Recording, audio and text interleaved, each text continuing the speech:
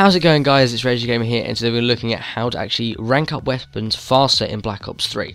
So I hope you guys do enjoy, and if you guys obviously do find this useful, then please, if you can just click the like button below, that'd be really helpful. I really appreciate it. And also, if you guys want to subscribe for other content for Black Ops 3 when it comes out, then that'd be really awesome. There's going to be tons of stuff on my gameplay leading up to Black Ops 3 and even after as well. So yeah, I hope you guys do enjoy it. Now, if you want to check out any other videos, any guides or anything, there'll be a playlist in the description with all the Black Ops 3 stuff. And if you've got any tips or any guides for any videos, or sorry, if you've got any suggestions for videos for what to do next, because we're in the beta stages right now, then please leave them below before it's too late, because I would really appreciate it. Thanks, guys. But yeah, we're going to be talking about how to actually rank up weapons faster. So what you have to know is, for anyone watching this after the betas come out and after the game's already come out, the things will change slightly, but I'm going to be talking about it in general. So for the beta, the main thing you have to realise is that weapon XP is different from normal XP. Normal XP you just get from, challenges, from killing people, from, capturing flags, from doing any objective stuff, from anything, and you even get bonus XP for finishing the match, and tons of other things. For weapon XP it works slightly different. Weapon XP is basically XP you get from using your weapon, and there's two main ways you get this. The first one is obviously killing enemies, and the second one is actually completing challenges. That can be things like, using a certain attachment for, I don't know, say 15 kills with something, or 15 kills with something else.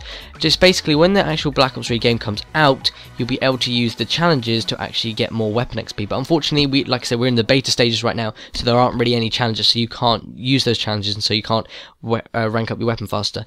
Just a quick side note, obviously, ranking up weapons is important. You can unlock attachments and other stuff, and optics, and these will be very useful for you, because that means that you can do better in game. So you definitely need to, but it's quite slow in the normal way. This is going to help you. So like I say, challenges are a big thing, but obviously they haven't come out yet. And the other thing as well is actually killing enemies. Now, in terms of killing enemies, obviously, if you need to kill lots of enemies, then obviously more enemies in a single match is better. So what better way to do that than free-for-all? So that's absolutely great. That's what I'm going to be doing when Black Ops 3 comes out. Unfortunately, like I said, in the beta stages, so we don't have free-for-all. What we do have, however, is Team Deathmatch. I really like using Team Deathmatch.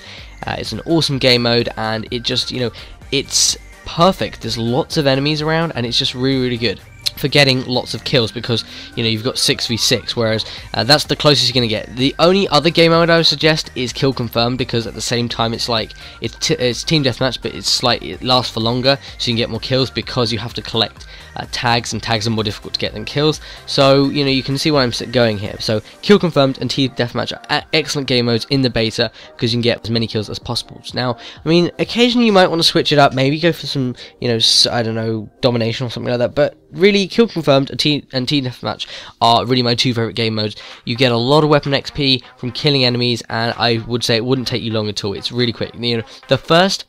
Getting to weapon level 2 and 3 are really easy. Getting to level 4 is quite easy, and then it gets slightly more progressively harder each time. But again, it's quite easy.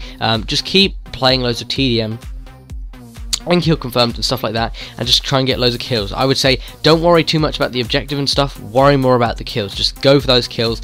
Don't equip a secondary, because you don't really need one. If you die, so what? But if you got the kill with that secondary and didn't die, then what's the point? Because you don't want the secondary to get the XP, you want your primary to get the XP, or whatever weapon you're trying to level up. Now, the same goes for things like grenades and other things. So, I mean, obviously you can attach them, but I kind of feel it's a bit pointless, because why would you can attach grenades. They are useful, of course, to keeping you alive, but it's like, if you're concentrating on getting your weapon leveled up, why are you bothering with other stuff? So grenades are useful, but I'm just saying it's kind of a bit pointless if you overuse them.